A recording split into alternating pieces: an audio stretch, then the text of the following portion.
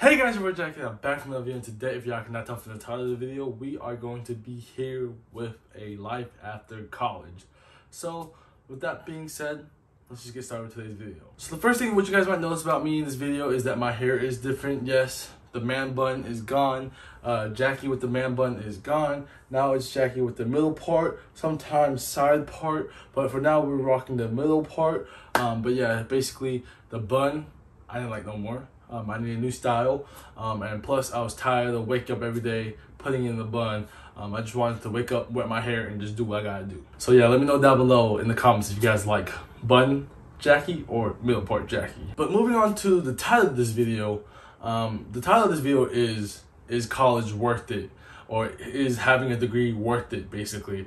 And basically the reason why I'm making this video is because it's been about a couple months since I graduated. Honestly, it's probably only been like 4 because I graduated in May. So let's do the math. January, February, March, April, May, June, July, August, September, October. Wait. January, February, March, April, May, June, July, August.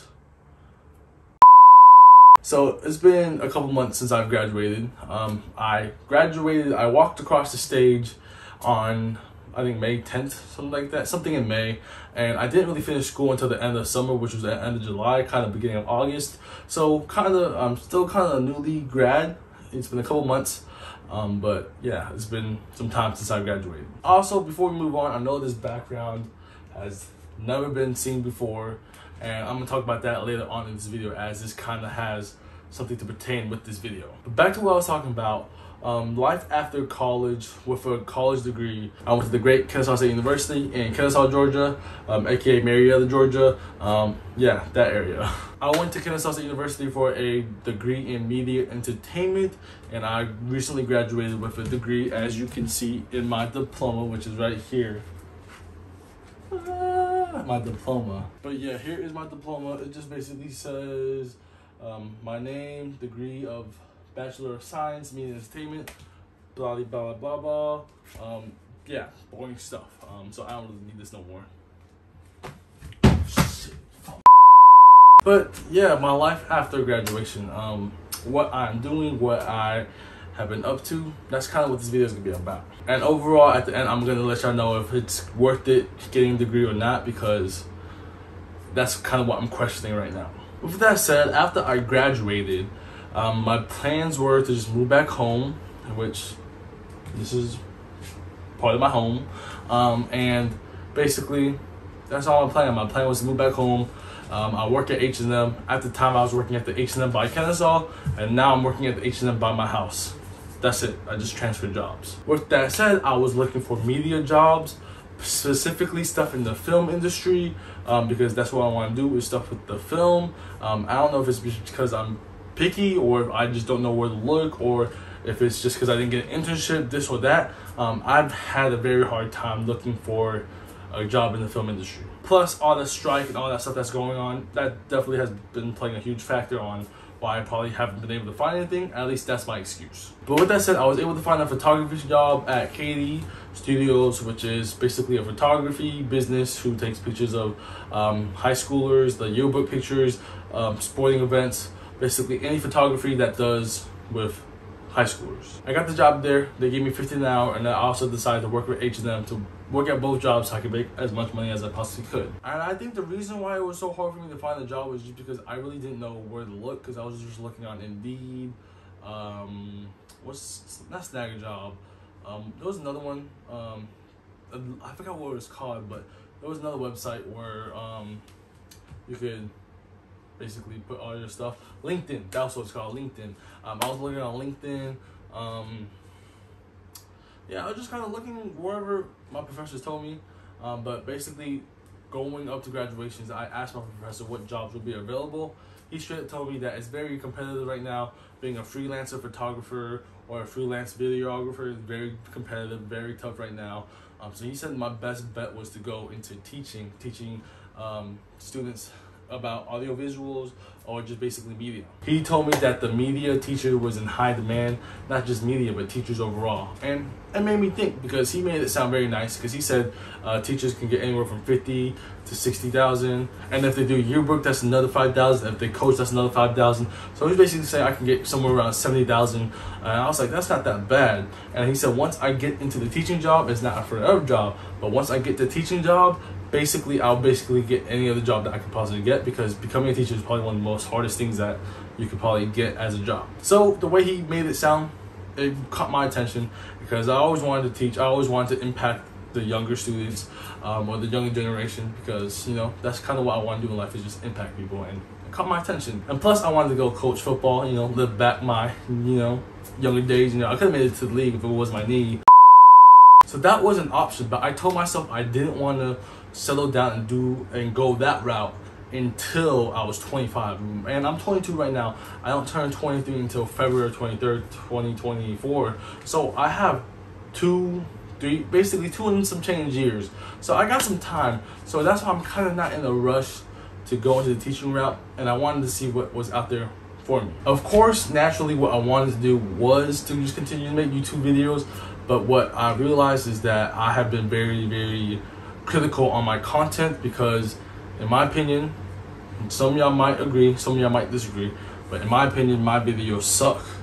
A lot of the videos that I have produced, a lot of the videos that I've created, in my opinion, suck. The reason why I said it is because I think I am so hard on myself. I'm very hard on myself when it comes to critiquing my work, because I don't know, I guess I expect nothing but greatness, and I want myself to do good, and I want myself to do the best that I possibly can.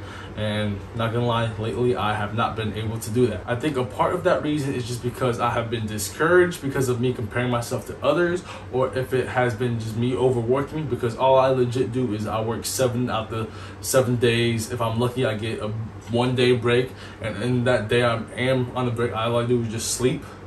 So legit, all I have been doing after college is just work and sleep, which is kind of sad and depressing. With that said though, it's just like, I don't know. I feel like the reason why I'm here where I'm at is just because I don't want to go work in the office or work for a corporate. I kind of want to be my own boss. And I talked to a couple other classmates or other friends about creating a production team, because I was serious about creating a production team, because for one of my final projects for one of my classes, we had to create a short film, and I loved everything about it, from the production to the recruitment, producer, whatever, just basically from the ins and outs of creating a short film, from the script to getting the team and filming, editing, all that stuff. That's what I realized, that's what I wanted to do. So I thought I had a good group of friends, and I was like, all right, bet. We were able to produce this little short film. Even though that short film was not the best, it was still a start, and we could take whatever we learned from that and go from there and learn and create better short films. And not that everyone was on the same page, but clearly not, because life happens and people lose passion, people lose interest in what they do, and that happens. So that's natural. So what I told myself is that I'm going to give these people who told me that they were interested the end of the year, and if they don't come back to me with anything, then I'm gonna go do stuff my own way.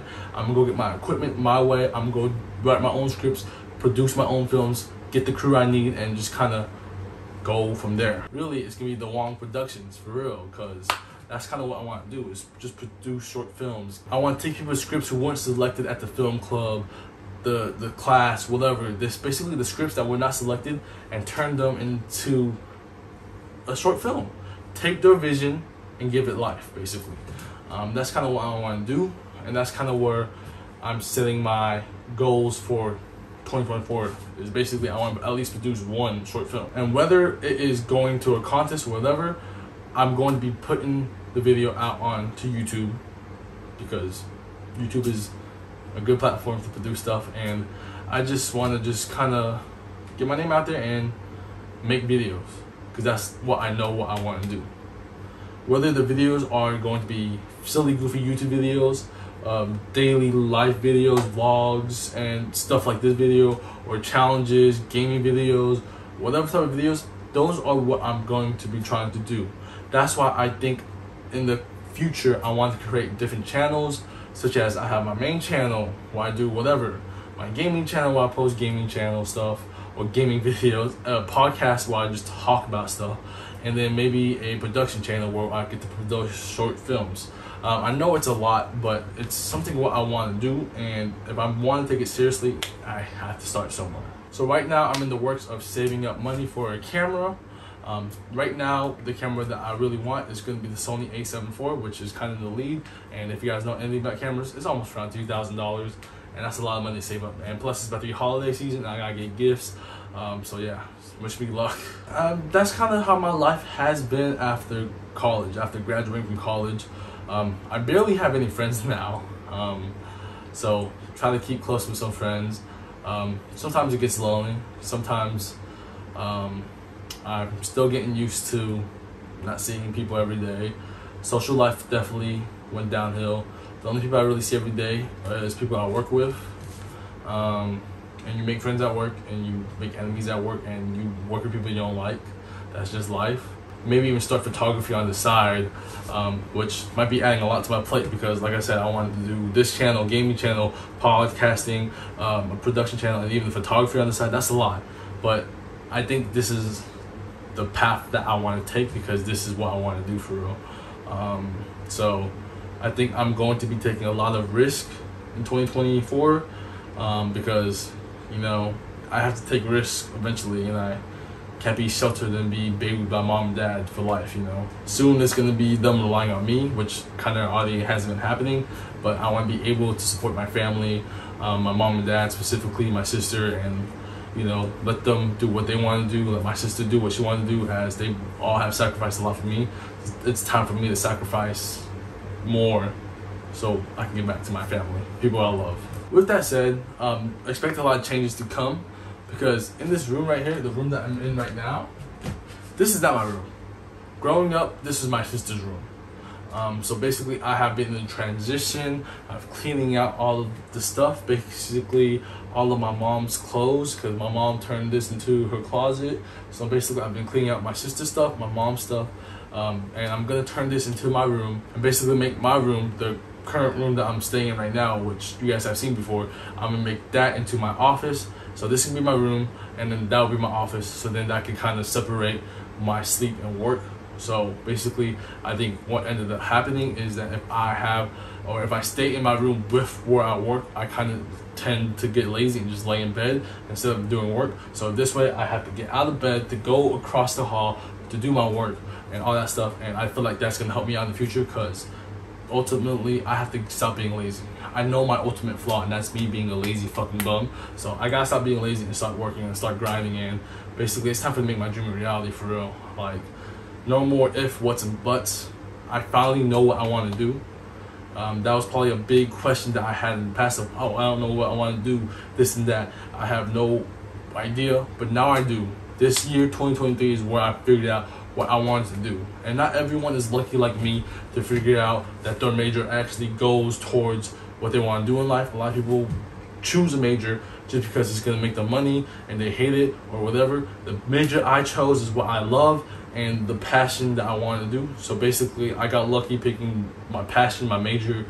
So yeah, I'm very blessed and lucky for that. So finally, to answer the question you guys have all been waiting for, is getting a college degree worth it? I'm going to say it depends. It depends on your major. For my major, to be honest, I don't think I really needed a media entertainment degree to learn how to learn about media or film videos, this and that. I think for me, I needed more hands-on experience than anything else, because I felt like me sitting in class learning about different film techniques or how the social media works, the toxic side, this and that, I felt like that was kind of pointless. Not saying it's bad. It's good to know the behind the scenes about what you're doing, but I also feel like it was kind of a waste of time, because I wish I was just hands-on filming, acting, behind the scenes, whatever. I just wish I was doing all of that full time instead of just doing homework and other bullshit. And the reason why it's worth it is because depending on the major and what you want to do, if you want to go into nursing or law or whatever, stuff that really requires majors, you definitely have to go that route. And probably finding a job will be easier in that aspect, but since I'm a media side, I'm film, whatever side, it's gonna be harder for me just because, one, I feel like everyone's on strike. Two, it's not that many opportunities because from what I've heard, this might not be a reliable source, but from what I've heard, Basically, I heard a lot of people who work in the film industry don't really make that much. They kind of make $7.25, or basically a little over minimum wage, specifically in Georgia, and they work long hours, and yeah, it pays not good, and that's why they're on strike right now. That's what I've heard. Might not be right, but that's what I've heard. But with that said, though, stay tuned, because I'm probably gonna do some more post-graduation diary videos, more vlogs, basically take you guys onto a day in the life where I go to work, at my photography job, H&M, just my life in general. Stay tuned, because I plan on doing Vlogmas, which I gotta start doing now because I've been slacking. But yeah, lately I've just been self-reflecting, self-thinking, and I was just like, I'm not gonna lie, I sat here and thought, was like, is film really what I want to do? And I sat there and be like, yeah, because I like making a team, working in a team aspect, working with other creatives to tell a story. Yeah, it's just time for me to start doing it instead of being a lazy bum. And I know I've said that before, but now I know the path that I need to go, the things that I need to do. So I finally have direction. I think in the past I never had direction. Now I have direction. So now it's time for me to just do all the things I want to do and make it happen. So with that said, stay tuned for a lot of things I have in store, such as my photography page, my main channel, gaming channel, podcasting and production team. Stay tuned, because those are stuff that I'm trying to work on and create, and I'm bringing you guys along on my journey, and we're just gonna see where life takes us. So with that being said, I don't think I have anything else left to say to you guys, so I hope you guys enjoyed today's video. Subscribe, share, and your boy is out.